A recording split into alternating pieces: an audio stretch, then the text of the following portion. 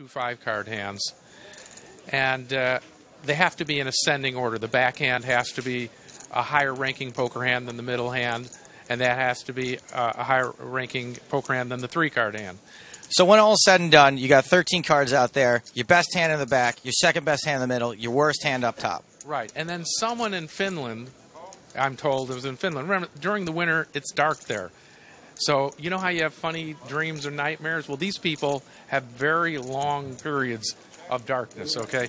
Somebody said, well, that's easy when you get to see all 13 cards at once. What if you got them one at a time? You wouldn't know which cards were going to pair and things like that. It'd be a lot tougher game. And yeah, it is a tougher game. To give you an idea how tough it is, it's tough to just put a hand down one card at a time and not foul it. And by foul, what I'm saying is you end up having a bigger hand in the middle than the back, for instance, then your hand is fouled. It's not legal anymore. And you lose a scoop. In this game, it's 6 points for a scoop. The way the scoring goes, you get a point if you beat your opponent on the top, another point if you beat him in the middle, a third point if you beat him in the back, and if you beat them all of them, get a scoop. You get an extra 3 points for a total of 6. So what you're saying is regular Chinese poker, you put all 13 cards down at once. In open face, you end up putting down essentially one at a time. And if you make a mistake and don't have that ranking, best, slightly worse, worst at the top, you foul and lose everything. You lose 6 points. You lose what would be a scoop. And then, because it's hard to know what's going to be coming, whether the full house is in the cards for you or a flush or whatever, you might start going for a flush, get 4 spades down, you never hit the 5th spade, you're probably going to foul your hand. So those the royalties in open-face Chinese are different than the royalties. What's a royalty? In regular Chinese, people know royalties are like quads in the back or better. Quads are a straight flush in the back, full house in the middle or better, and trips up top. You get to see all 13 cards at once. Well, you're not going to generally get hands like that in open face because you're going one at a time. So we scale down what the royalties are. All you have to do is make a pat hand in the back. A straight in the back is worth an extra 2 points. A flush in the back is worth an extra 4 points. A full house is worth an extra 6 points. Quads in the back is worth an extra 10, very rare. And a straight flush is worth an extra 15. And they even give you an extra 25 for a royal flush.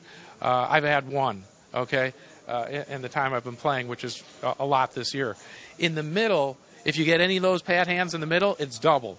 Very rare. You know, you're not going to have it very often. Although they, we also play trips in the middle, which is kind of hard to get, is worth 2 extra points. Up top, anything's a pair of 6s or better. It's not that easy to get. A pair of 6s is worth 1. A pair of 7s is worth 2. A pair of 8s is worth 3. Just 1 point all the way up.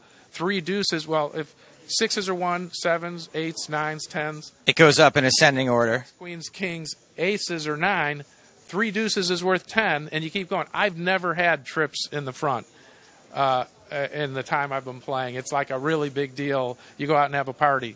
Well, I mean, part of the reason why you would never have trips in the front is because you might be able to achieve trips in the front, but you have to then beat it not only in the next level and then beat that hand again on the bottoms, which makes it so difficult. So what you're saying is that this is a game based on points, and there's 2 ways to earn points, which is you can beat your opponent, hand versus hand, and you can also make these royalties, these super high hands. Yeah, we're in the middle of a hand where we're playing heads up, but you can play this game with 2 people, 3 people, or 4 people. When you play 4 people, all the cards get dealt out, and at the end you know exactly what's left in the deck. I prefer heads up or 3-handed because a lot of times you play with people 4-handed. When they get to the end, they go in the tank trying to make sure they know exactly what the card is. Okay. Too slow for you 4-handed? For me, 4-handed. Now, the one other thing I haven't discussed in open face, at the beginning you don't start with the first. You get the first card, you wouldn't know where to put it. So what the Finns decided is give the guy 5 cards, so he has a little hint of how to start, and then go 1 card at a time from that point. And that seems to work out to be a pretty good game. When I first played it, it was introduced in a poker game we were playing 4-handed. They threw it in. To give you how tough it is, I fouled my first 3 hands. I was very frustrated, and I decided I'm probably never going to play this game again. But then didn't happen. Well, everyone started playing it. If you're a gambler and everyone's playing it, you got to play. So what I did is I went home and I started dealing some hands, and I started playing a lot with my girlfriend. We wanted to get better at it. And I found out very quickly we don't even know how to set the first 5 cards. And I came up with a typical 5 cards that you seem to get, where you have a pair, some big cards, and a small card. And even the question of where do you put your kickers with the pair? Where do you put your pairs? Well, what I decided to do, and this is how I learn all games, and I hope you guys out there do too, is you find who the good players are, and you ask them questions or see what they're doing. Like poker legend Barry Greenstein. Well, but I wasn't a good player at this, and you try to then put that in your game and incorporate that in your game. So I was in Vegas. This was right after the World Series, and I just asked around, who are the good players? And nobody knew the answer to that question. Because for everyone who said someone was a good player, someone else told me he was a live one. Well, now Jason Mercier just won the Open Face Chinese tournament we just had. Is he a good player or is he a live one? He was one of the few people that I was told was a good player. And not surprisingly, he ended up winning the tournament. So, yeah, I think he's a good player.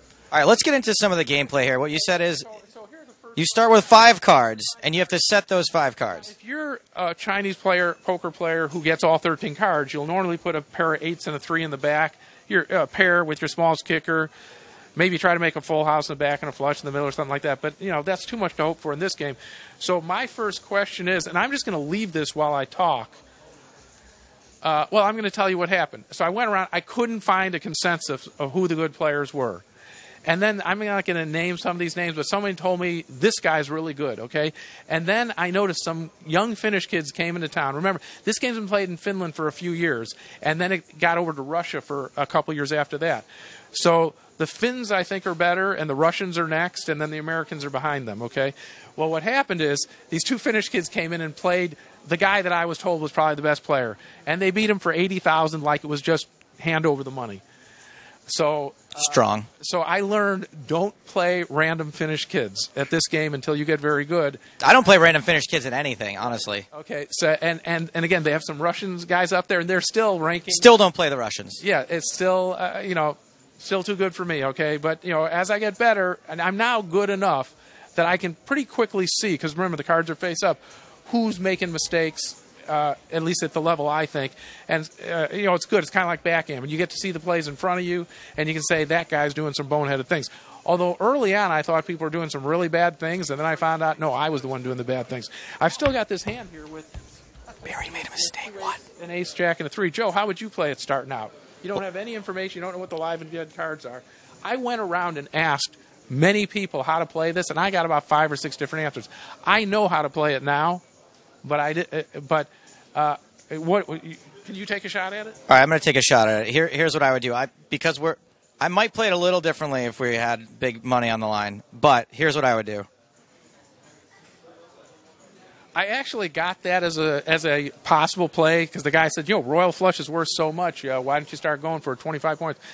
But you get a royal flush once a year. Yeah, that's not really my thought process here. My thought process here is that I don't want to put my 8s in the back and my ace jack up front and then get another ace or a jack and then have a pair.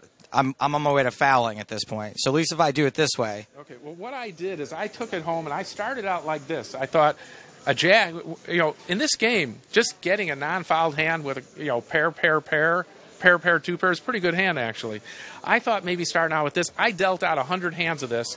Initially, I didn't even know if I pair the ace, is it putting me in too much of a risk? I notice a lot of beginning players either play too aggressively and they foul their hands all the time. You should foul about 15% of the time, I think, is about the right rate.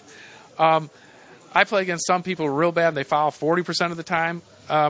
Now, I was worried. And then I play against some people who play so face, they end up with like no pair, pair. They don't win very often, but they don't foul. They're playing with bad players. That was one of my first questions when I was learning to play this game. You cannot play simply not to foul. You will not win, right? Right. And so I started out playing a bunch of hands like this, and I found out pretty quickly it is worth gambling. If you get the ace right away, pair it. Then you can't get a pair of jacks. Remember, a pair of jacks is worth a lot. It's worth 6 extra points. So I started out like this, and I thought this was the right way, but people gave me different solutions. Someone played it your way, said go for the flush, and the pair of 8's a middle pair in the middle. And then I eventually found out there's no question now what the right play is with this hand. And here we go. Here it comes. This is the right play. And for a regular Chinese poker player, you're not used to putting weird kickers in the back that are bigger than, some of the other cards. Can I take a stab at this? Is this because you want to make your 2 pair here and then you're safe if you make an ace in the middle? Yeah, well, one of the premises when you're thinking out your hand is you want to think, what happens if I catch a card that pairs me? Is it going to be good for me or bad for me? And it ends up, if you do things like put the jack in the middle that's higher than your pair. When you get a jack, you're already scrambling. Because now if you need to hit to not foul. Because you often get yourself in a position where you got a pair bigger than your back pair in the middle, and so you can't have two pair because your two pair will be higher. You don't want to set yourself up where your two pair in the middle would potentially be higher than your two pair in the back. So by putting the jack here, I'm either going to have aces in the middle and jacks up in the or back. 3/8. Well, maybe I'll get 3/8. I'm assuming when I start with 2/8 and a jack, it will develop to at least jacks up. And I'll play accordingly for there. Where if I played it like this, I'm going to assume that I'll end up with 8s up, and now I can't ever make two pair in the middle because it's going to be higher than that. So this is actually the right way. It may not be obvious. Now, one other thing that people threw into this game, a monkey wrench they threw in, is they realized, it's really hard to get big pairs up on top. You should get something really special. And they came up More than royalties. More than royalties. They came up with something called Fantasyland, where if you can get queens up top and a non-fouled hand, you go to Fantasyland. And in Vegas, that means girls come over. No, it's not that. It's not that. It's not what you were hoping for. No, it's not. Is on the next hand, you get all 13 of your cards at once, and you get to play them. Now, that's a huge edge. You're going to probably win. I think it rates out to you win about 12 points a hand in that situation where you get your cards up front and the other guy's playing normal open face. And so it's a really valuable thing to go for. Now, let me give you a hand here, these 5 cards. Now, normally the way you would play them is bigger flush in the back, try to maybe get 2 flushes. Remember, you get a flush in the middle and a flush in the back. That flush in the middle is doubles. It's worth 8, plus the 4 in the back. Normally you would play this hand this way, but if you're playing Fantasyland, where queens up top or better are important, queen up there? You actually would play the hand starting out like this. And what your goal is queens, aces, flush in the back. Or, well, you're going to say, well, you only have 2 to a flush. Well, even jacks and 9s in the back. You'll see aggressive open-faced Chinese players put garbagey-looking things in the back that you say, this guy is clueless. And I thought a lot of these people were, but they're not necessarily clueless, because if you can make queens, aces, and jacks up, that hand in points, if it scoops, the queens are worth 7. The rest of the stuff isn't worth anything. A scoop means 13. But you're in Fantasyland, the next hand, which is an equity of about 12 points, that's worth about 25 points. That's huge. So you're going to be going for something like that. So do you think we could maybe just play out like one hand a certain amount so we can just kind of go through the process of how to actually play it? We can. I don't know if they can follow. Do we have time for that, or are we at the end of the tutorial? I think it's good for people who haven't necessarily played before. Okay, well, we'll do it, and they can cut it off if they don't like it. Okay, here we go. We're gonna blow through one hand really quickly. At least so you can see what's going on. And Joe most likely will follow his hand, but, it's Joe. So Barry's going to tell us why he's doing what he's doing, and he's going to tell me why what I'm doing is bad. Okay, that's good. That's okay. A good idea. I've already given you a couple lessons, so maybe you're going to play perfectly. We're not playing Fantasyland, okay? I can't afford Fantasyland. All of a sudden in the middle, you're changing the rules. No, once I see my cards, I can't. We're going to not do Fantasyland. Okay, well, this is a good start. 3 flush, and maybe you get a 2 flush. It's hard to get a flush in the middle. A lot of times going for it, you end up fouling your hand when it doesn't develop. But that's a good start. I have a 3 flush also. Now, it ends up, you can figure out mathematically that 55% of the time, if you're first to act and you put a 3 flush in the back, you'll make the flush. They actually have apps to figure these things out already.